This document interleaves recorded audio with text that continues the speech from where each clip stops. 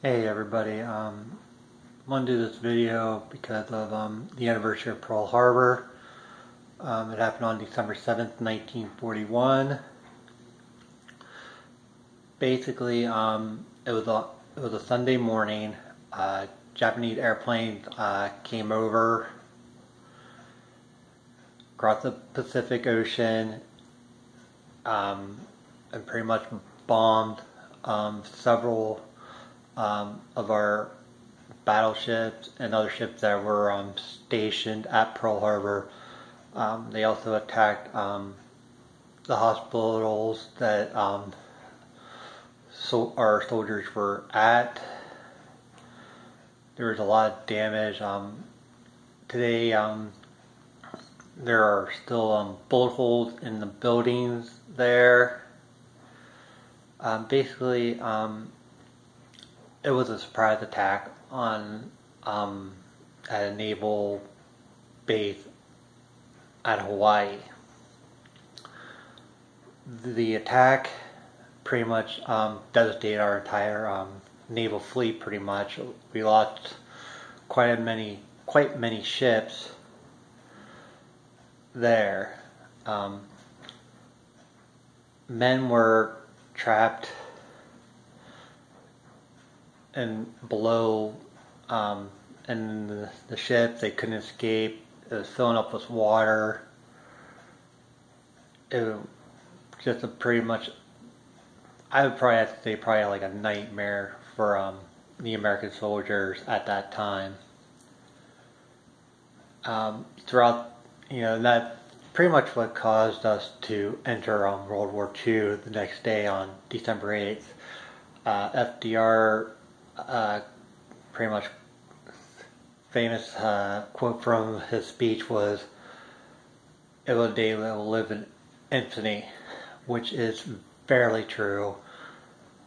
If you have studied history, it has been it's one of the most tragic moments in our history. There has been other ones, but I think this was like the most horrifying experience, because these men underneath the ships that couldn't escape, they knew that they were going to die. They knew that they were going to drown. And soldiers, after the attack, soldiers have, went over trying to, pry open, turned over ships, trying to get their fellow crewmen out, but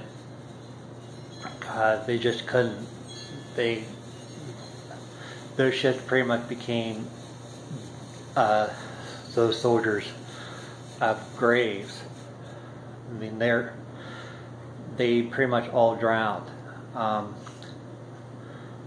not sure if this is true. If somebody does know, leave a comment below. But after World War II ended, and some of the soldiers that have survived, that got off the battleships, wanted to be buried with their crewmen in the ships. If you know if that was true, let me know in the comments below. But during the battle, during the attack of Pearl Harbor, there were a few soldiers who actually got planes off the ground to shoot down Japanese planes. Not a whole many, but they were managed to shoot down some. I mean, there were some famous, we all have heard of the battleship Arizona, which is a real famous battleship that got sunk. There were other ones, but it seems like the battleship Arizona is the most famous battleship at Pearl Harbor.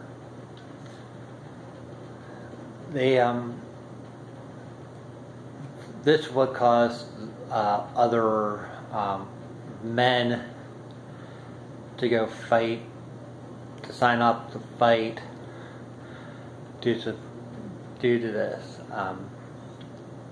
So this really pushed America into World War II. You know, with the speech from FDR, seeing how a lot of men pretty much, some men got drowned,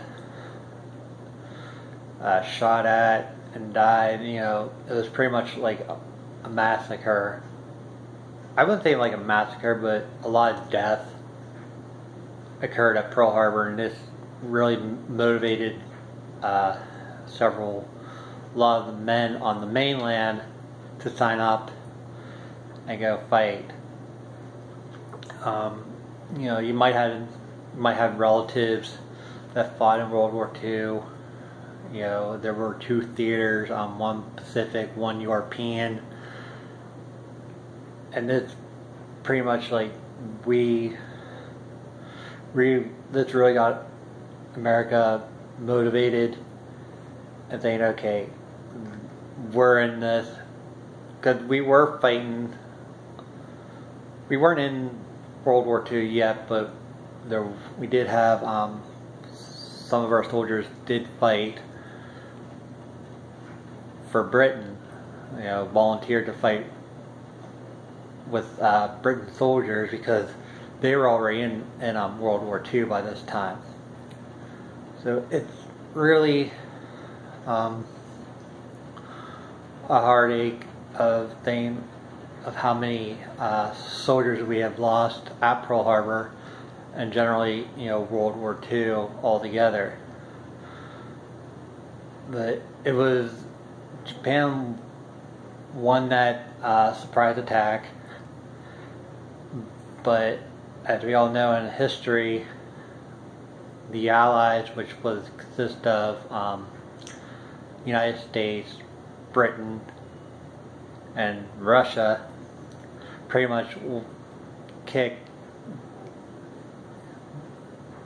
Germany, Japan, and Italy,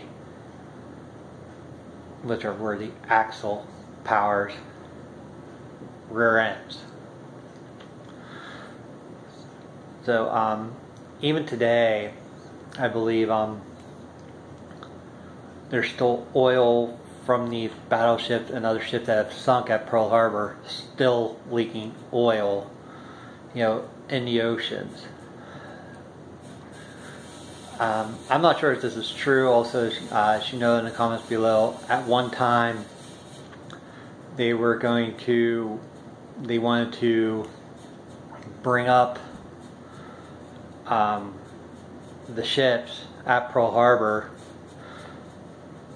I think I've heard them talking about that, but for me, I really think that they should let that go. I mean, that's the men that have drowned in those ships. That is their grave. That is where they died. That is where they should stay. I mean, they're locked up. You know, pretty much no like sharks or anything can get through there. I think the glass below where they were stuck at, it's pretty strong glass. So that is the soldier's grave. That is where they died. That is where they should stay. So, and like I said earlier in this video, if you do know that if some of World War II veterans who have passed away that wanted to be buried with their crewmen from maybe the ship that they served on, let me know in the comments below. I mean, I think I have heard of it, but I'm not sure if it's true. But I hope you enjoyed this video. Like I said, I wanted to do this video because of the anniversary of the attack on Pearl Harbor. So I'll see you on my next video. Bye.